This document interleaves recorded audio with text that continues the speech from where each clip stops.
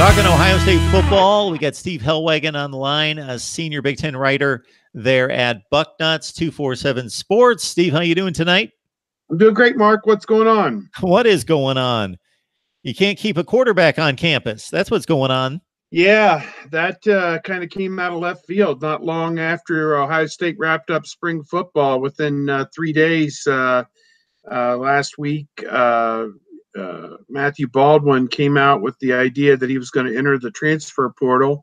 And Ohio State is currently finishing spring semester classes. And I know this because I have twins who are in their second year at Ohio State, and we've been moving them piece by piece and little by little back from campus. So I know that the exams are ongoing, and I assume that once Matthew Baldwin is done with the spring semester classes, he will get into the decision phase and figure out what his next step is going to be. And certainly I would assume the same thing applies for Ryan Day and his coaching staff, and finding a graduate transfer from the transfer portal that will, come in and provide the kind of depth that Ohio State's going to need at the quarterback position. There have been a few names that have been thrown out there, but I don't know.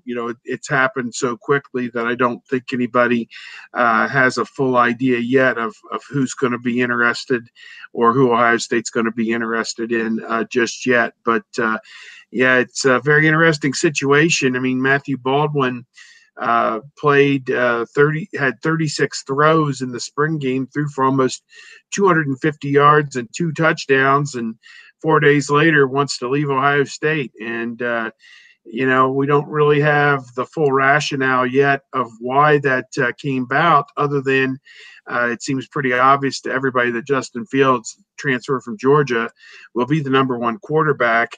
And he got the preponderance of the reps during the spring with the first team. So looks like Matthew Baldwin decided that he wanted to try his hand somewhere else, perhaps somewhere closer to his home in Austin, Texas. I mean, there's any number of Division I schools within the state of Texas alone, probably 12 to 13 of them that he could fit in somewhere, maybe a little bit closer to home as a potential quarterback. But hardly got to know ye, or whatever that whatever that phrase is. It really is a tough situation for Ohio State. I mean, he redshirted last year coming off the knee injury, and Ohio State helped him rehab his knee. And now that he's full go, is not going to be sticking around, it doesn't seem, to compete for that job. Get Steve Hellwagon on the line from Bucknuts. Join him right there for the best in Ohio State football coverage, talking about Matthew Baldwin moving on. And, of course, with the Tate Martell transfer earlier, leaves the Buckeyes exposed at quarterback. You got to wonder that, considering the spring game performance for Matthew Baldwin versus a 4 for 13 effort out of Justin Fields, and I think fans make too much out of the spring game and the performance there. Obviously, there are scrimmages that are just as important to the coaches, and they see the guys in practice every day. And we see the glorified scrimmage at the spring game. And then, but had that narrative been playing out through much of the spring in regards to Baldwin playing that well, and maybe Fields struggling a bit, that Baldwin was a bit frustrated by it not necessarily being a competition, just that Justin Fields has this pedigree, therefore he's got the job. Yeah, you make a very good case. The days that we got to watch, it seemed like Fields got probably 80% of the reps with the first team, and Baldwin maybe 20%. So it didn't seem like it was a true 50-50 or even 60-40 proposition where you could say that both guys were given every opportunity. In their defense, I mean, Baldwin did get highlighted, for lack of a better term, in the spring game, but that's also now his platform to jump off and go maybe play somewhere else. So, I guess this is the day and age that we live in.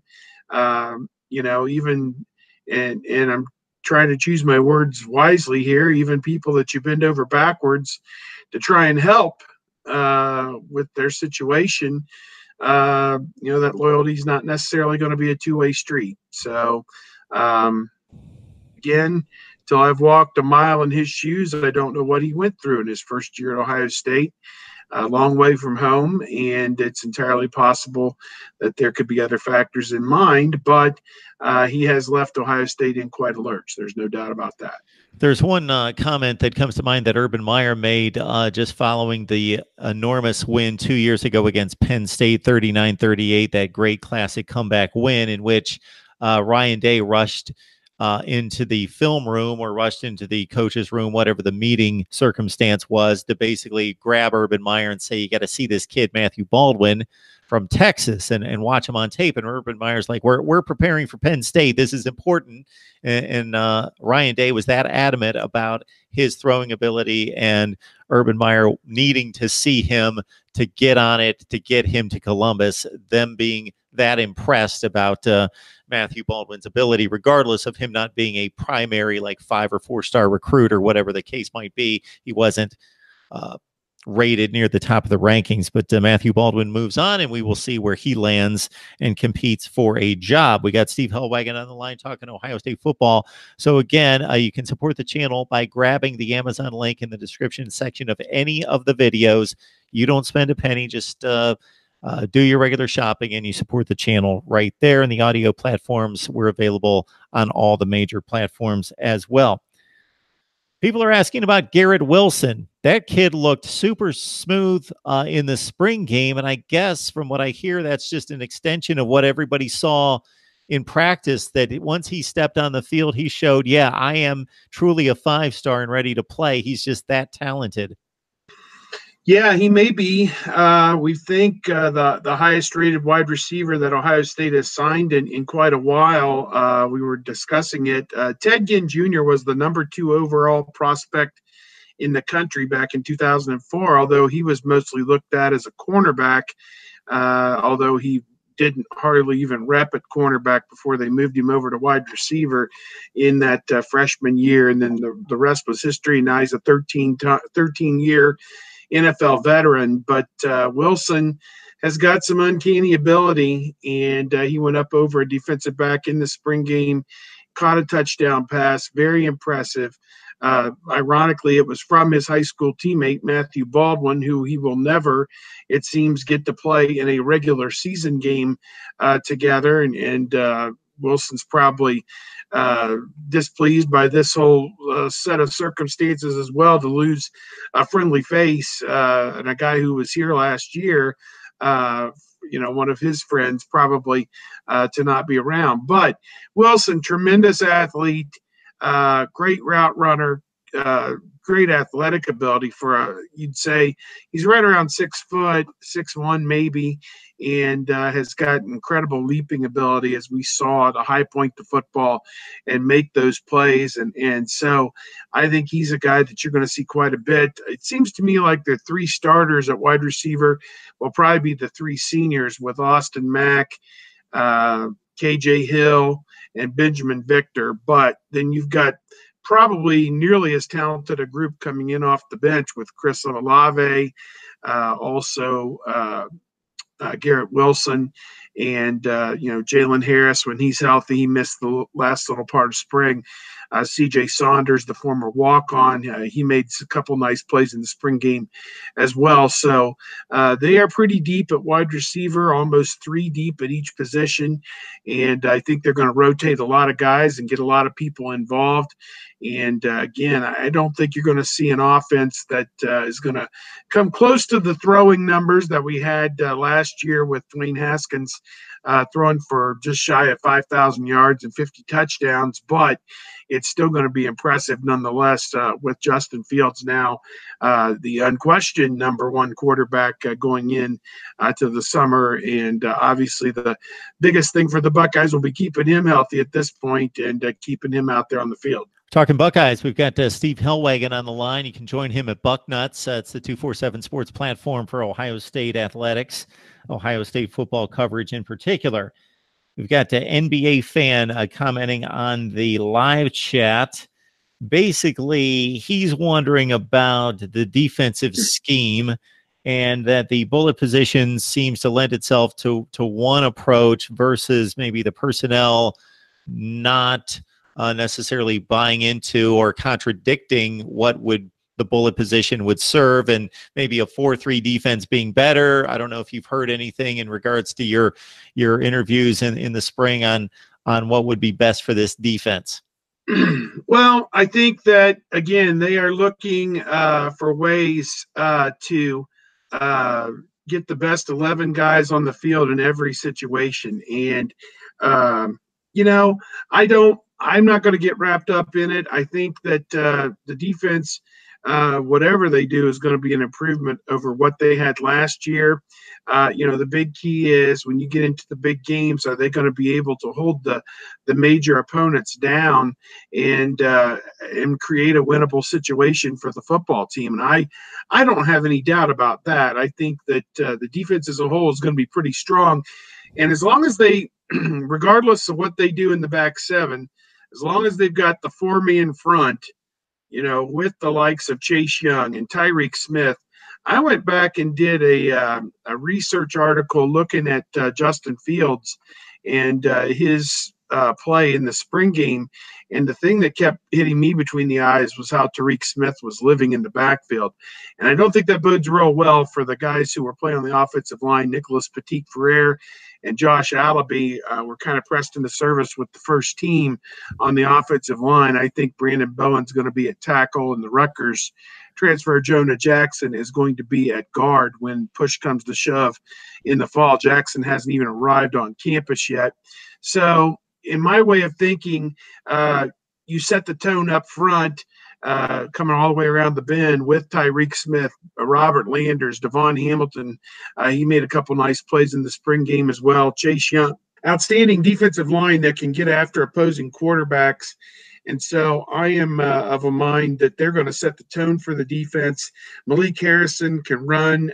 He had a play where he tracked down Justin Fields running sideline to sideline. He showed amazing speed, I thought, as well throughout the spring. So he's going to play. They've got a 3-man competition at middle linebacker, Baron Browning, Tuff Borland. Those two guys are holdovers. And then Taraja Mitchell, who's a sophomore, he's going to get a chance as well. So I think that, between the front four and those two linebacker spots, they got some pretty solid people who are going to play. And then that third linebacker spot, Pete Werner would be the starter right now, but that's the one that would come off the field for the Bullets. So if they have a down and distance and game and time and yard line situation where they think it behooves them to go to the fifth defensive back, and it's this Bullet, and it's a guy who can support the run and make plays sideline to sideline and help in coverage, I have no problem with this. I don't think the production was all that great from the linebacker group as a whole last year, so I'm not sure exactly what we're kvetching about. I mean, Jeff Hafley and Greg Madison are experts.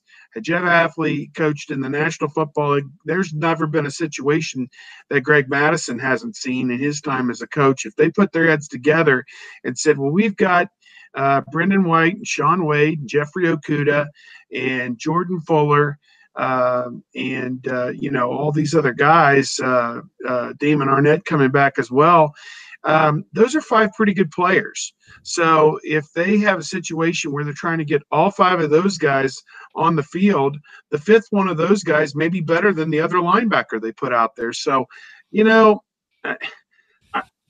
again, this is not my forte. This is not my area of expertise, designing winning defensive football. But if that's what they think is what's going to happen for them to contend, I mean, most of the teams they play run the spread at this point and some variation of it. And if they feel that this is the best way to attack the spread is with this, then so be it. My guess is when they play Wisconsin, who lines up and tries to run over you, or Michigan State, which is more of a pro-style offense, well, yeah, maybe you'd stick with your 4-3, and it's the soundest way to attack that offense. But most of the teams you're playing are spread teams with 3 wide receivers, a 1 back set, 1 tight end, maybe 2 tight ends, whatever it may be. And to me, this just makes perfect sense. I mean, you got beat last year on plays in space. I mean, bigger than anything. Plays in space killed Ohio State last year. They weren't bombs. They were plays that started as running plays or short passes that turned into long plays. And if they feel that this defense is what it's going to take to curtail those plays and make teams go station to station and get 10 yards and move the sticks and get 10 yards again and move the sticks. Ohio State, with the way they're going to move the ball offensively, they're going to win the battle field position all night long against whoever they play. If they just get a first down or two and then have to punt the football, they've pinned the opponent back. I mean, Drew Chrisman was a tremendous weapon for Ohio State last year, punting the football, as was Johnston prior to him. And they've got a formula in place on how to play the overall game of football. It's honestly to play great offense at this point because you've recruited so well. You have talent across the board. Move the football, and the best defense is a good offense. Maybe at some point, I don't know, but and this came from Jim Tressel years ago. He said, if we can pin the opponent back and they have to get 6 first downs to score a touchdown, that's awfully hard to do. So stop the big play, pin the other opponent back, and make them have to go 70, 80 yards against the sound defense. That's a tough task in today's modern college football. Exactly. You're playing the probabilities there because you're forcing the offense to be perfect. And you may not make a defensive play to stop the drive, but they misfire a pass, they drop one, they have a penalty. A number of things can happen when you extend the drive and force them to go 85 yards instead of go 60 yards. And that certainly plays into the hands of the defense and the probabilities of getting a stop. Again, not even just based on your defensive prowess and being able to make a play on defense, but them just making a mistake and getting themselves behind the sticks.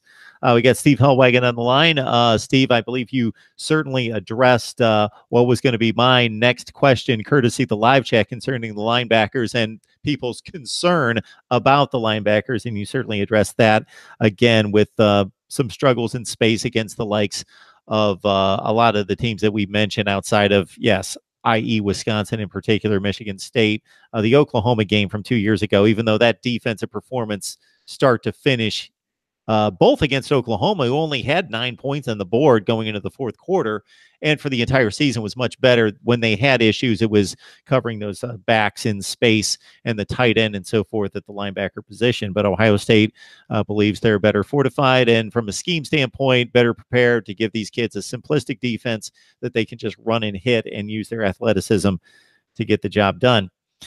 Steve, Michigan, and I believe this comes from head coaching stability and from quarterback stability with Shea Patterson and Jim Harbaugh, has been installed by most as not just a Big Ten favorite, but like an overwhelming favorite when you consider that the college football playoff predictor states that Michigan has a 41% chance of making the playoff and Ohio State has a 6% chance. Now that seems ridiculous to me.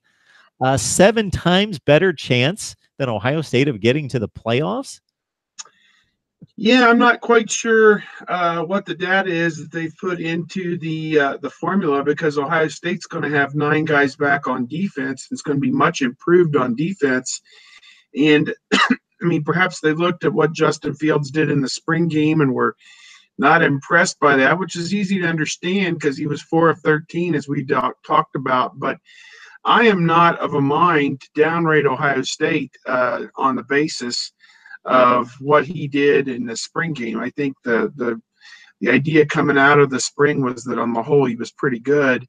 I honestly don't know what to say about that because Michigan, when you think about it from even a 5 miles up in the air point of view, they have to play Notre Dame. Now it's at home, and they also get Ohio State at home, which is a tremendous benefit for them. To win one or both of those games would be huge.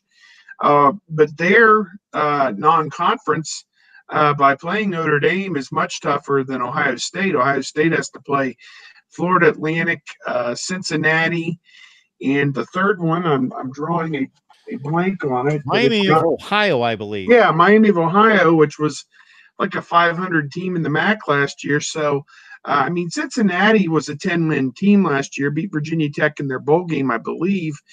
And they're going to come to Columbus and give Ohio State a test. But I think Notre Dame goes into Michigan and gives them a much tougher game than anything Ohio State's going to face. And then I presume their Big Ten schedules are pretty comparable. They play each other. So the better team between the two of them is going to probably represent the Eastern Division.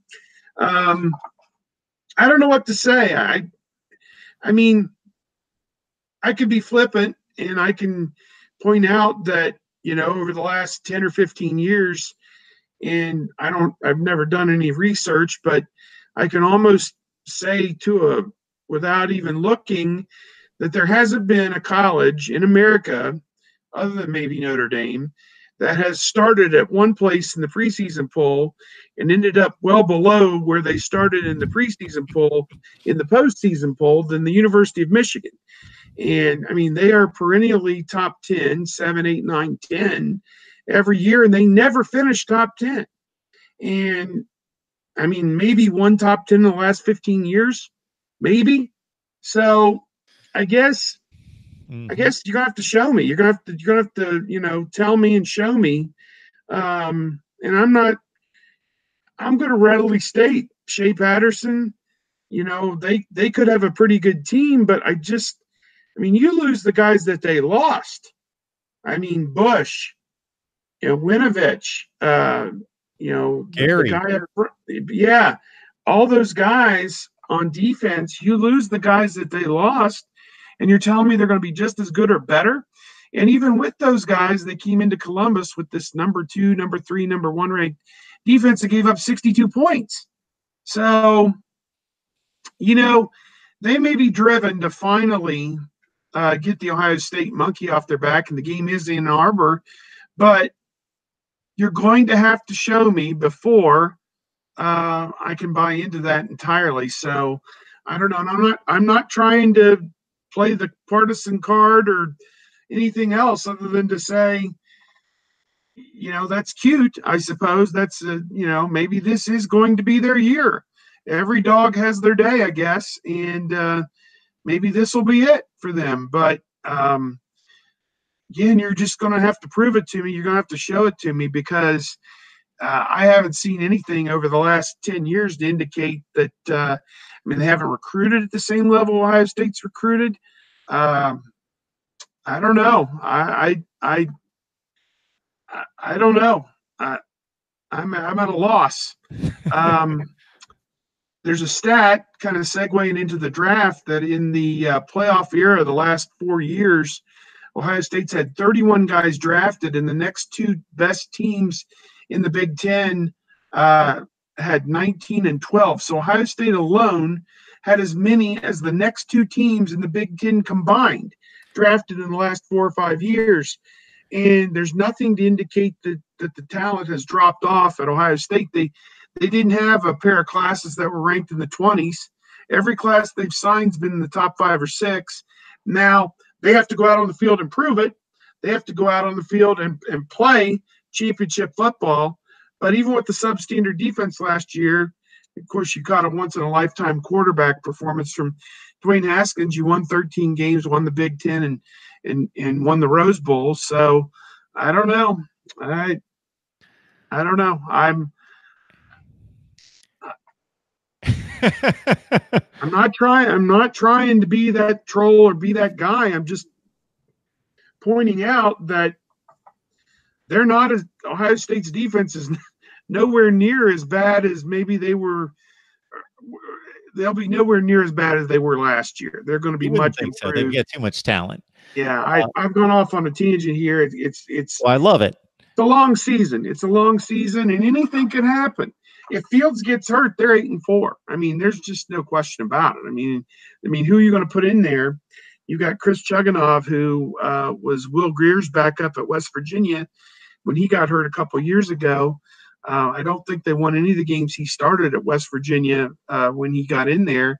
So it really is a harrowing situation right now, unless and until they can find somebody who can help stabilize that quarterback situation. Well, can you just imagine if what just happened with Matthew Baldwin and Tate Martell leaving would have happened in 2014? There would have not been a JT Barrett or Cardell Jones backing up a Braxton Miller when he got hurt to save the season and win a national championship. That would have been fascinating. We would have never known what would have happened, but they would have not went 14-1 and won a national championship. You also give me the last thing I'll say here, Steve, before we move on to Miami talk, is that your comment about the NFL draft and having as many NFL draft selections from Ohio State as the next two teams in the Big Ten over the course of however many years, the last few years, is the quality of those selections is also not even close. If we would also measure not just the quantity, but the quality of selections, first rounders, high seconds, etc. You've given me two great video topics here. Rankings difference. Who is ranked where in the preseason poll over the last 10 years versus where have they finished, and what schools have had the biggest disparity? And I think you gave me two good schools to start with, in Notre Dame and Michigan. And then the other one, NFL draft selections. Yeah, I think in the last 10 years, USC has probably be up there since Pete Carroll left. It's been perennially top 10 every year and not even ranked probably at the end of most of these years. And then, I mean, I'm just calling it the way I see it. I mean, Notre Dame, obviously made the playoff this past year. Don't recall where they were in the preseason, although I know that there was a lot of hype for their game with Michigan early in the season. Just to hit the draft real quick, I know it's coming up tomorrow. Fully expect Bosa to go in the top 2 picks. Haskins, to my way of thinking, would be great to go to the New York Giants at number 6. But the Bengals or the Miami Dolphins would also be good spots for him to land. And, here's a statistic. All time, USC has 81 first-round picks. Ohio State has 79. Mel Kiper does not have anybody from USC projected in the first round. In one of his projections, he snuck either Campbell or McLaurin into the first round. So if they get Bosa, they get Haskins, and either Campbell or McLaurin or Draymond Jones, who it only takes one team to like one of those 3 guys late in the first round, and USC gets shut out in the first round, Ohio State takes the all-time lead, or they're worse going to tie it if USC doesn't get one, because Bosa and Haskins are guaranteed first-round picks. They're at least going to tie it. If they get a third one and USC goes over, Ohio State takes the all-time lead. And one more stat to throw out there, Haskins will be the first Big Ten quarterback to go in the first round since Kerry Collins from Penn State in 1996. I know, it's crazy. And the funny thing is, I can remember where I was. My cousin, I think she got married that day in Yorksville, Ohio, and I was at her wedding reception, and we were watching the draft in the bar at the wedding reception. I remember this because Ricky Dudley, who was a tight end from Ohio State, went in the top 10 or 15 picks of the NFL draft, and no one had been – he went ahead of Eddie George. Tampa Bay. I believe. Yeah, I mean, it was crazy. But at any rate, Kerry Collins, the last Big Ten quarterback, taken the first round, although Drew Brees and, of course, the guy at New England, have had amazing NFL careers. And Russell Wilson technically is a Big Ten guy from Wisconsin. But, yeah, there may be 3 Hall of Famers right there from the Big Ten that didn't get into the first round. That's our draft talk. Those are our storylines going into tomorrow in the draft. Oh, it's good stuff. Good stuff. Steve Hellwagon from Bucknuts. Join him right there at 247 Sports, the best in Ohio State football coverage. Steve, we appreciate you stopping by. We'll be locked in for the draft, and hopefully we can catch up with you next week. All right, Mark. Take care.